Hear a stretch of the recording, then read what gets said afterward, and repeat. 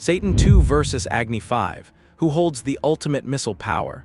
Russia's RS-28 Sarmat, nicknamed Satan II, versus India's Agni 5, both intercontinental ballistic missiles, but one is a true monster. Range. Satan II can strike targets over 18,000 km, anywhere on Earth. Agni 5 reaches about 7,000 km, covering all of Asia and parts of Europe and Africa. Payload. Satan II carries up to 10 nuclear warheads, each with independent targets. Agni 5 carries one nuclear warhead but is working on MIRV technology. Speed.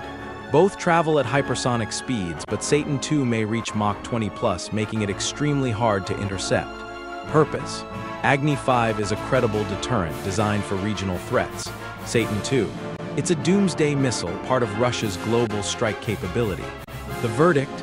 Agni 5 is powerful and precise, but Satan II is on another level, designed to end wars before they start.